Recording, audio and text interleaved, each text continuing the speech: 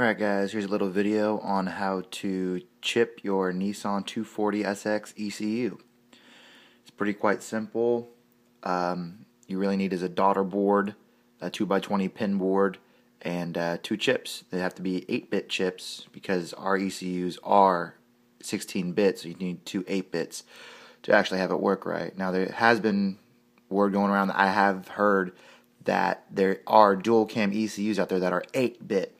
I have yet to see any, so more than likely you guys have a 26 or a 72 or something. So what you're going to need to begin with is motes.net is where I get most of my stuff from. Here's a Motes daughter board designed for, KA dual cams. Pretty sure I can socket that into an SR and make it work the same way.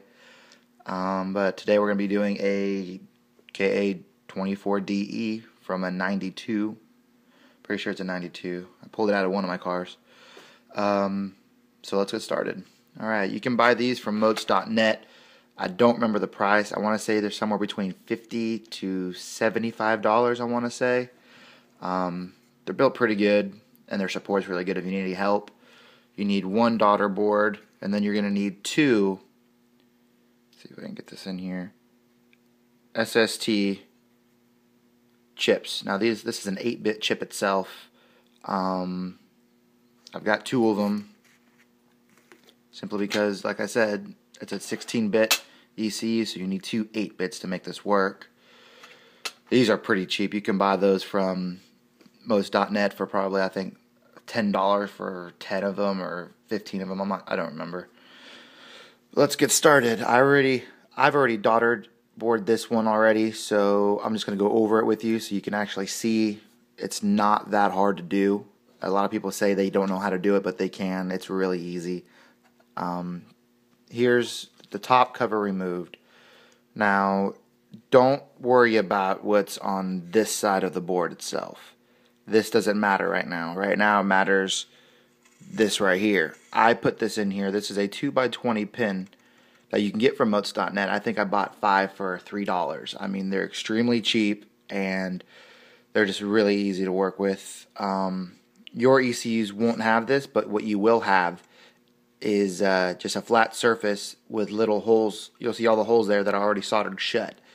You need to get a desolder and desolder it. Now there are 2 styles. There's one with a little squishy ball that can suck the solder out that heats itself, or you can go to Radio Shack and for like 15 bucks buy a little pen style one that you'll use one hand to heat it up, the other hand to hit the button to release and create a vacuum and suck it out.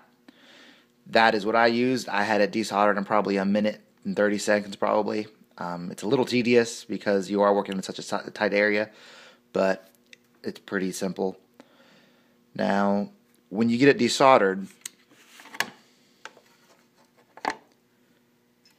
you'll have all these holes empty. These holes will be completely empty.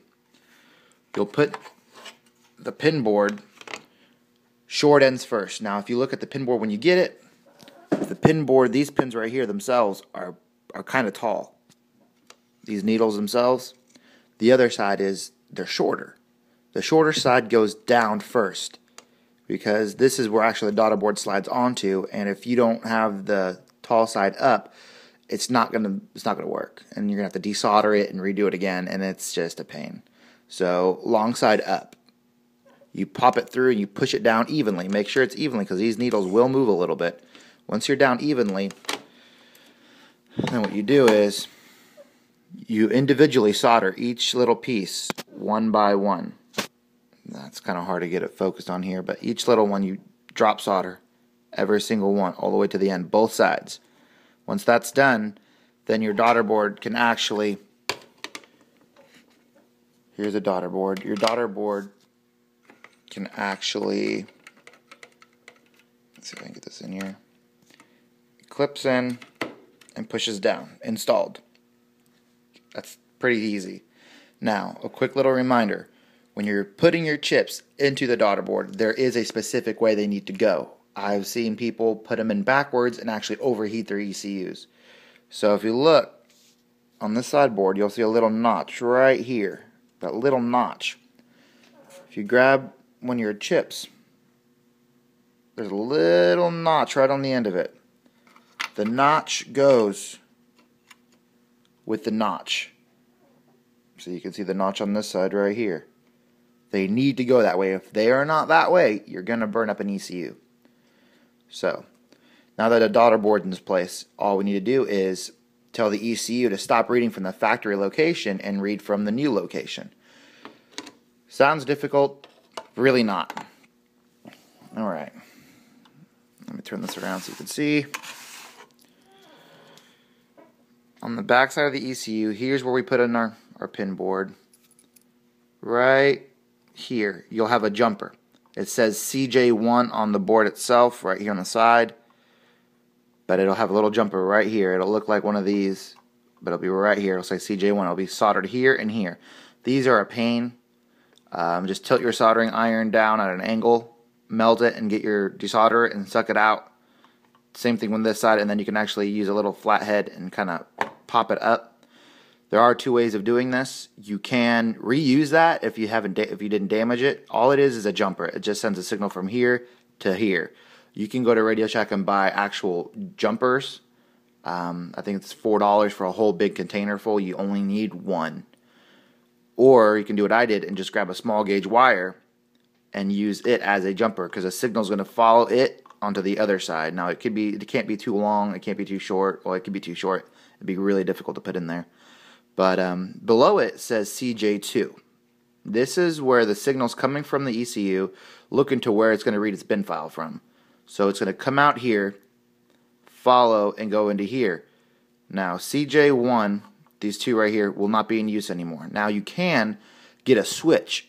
If you're running a slide KAT setup on a T25 or 28 on 6 or 7 pounds of boost, and you want a daily with your factory tune, you can actually get a switch. And daily on this tune, turn your car off, hit the switch, and have it read from this tune, which will read from the daughterboard if you have an actual KAT tune from sr20de or from somebody else, or even if you tuned it yourself. There are lots of tunes out there that you can get off the internet. I'll post a couple on 240-sx.com. I'll put some stock ones up there. I'll put some other ones that I have laying around. I have a couple KAT ones that I've used. I have SR ones. If you're doing an SR, this is the same way for an SR, by the way. But you soldered CJ1 to 2, or CJ1 to 1 right here, just looping down. Now, once that's soldered together, you can put your chips in and your ECU is good to go. I am using a 26 ECU, which is a 91 or 92 Nissan 240SX dual cam. So that's in place, ready to go. Then on the next video I'll make, depending on the response I get for this, I'll teach you how to put a tune on your chips and put the chips on here and actually have it work on your car.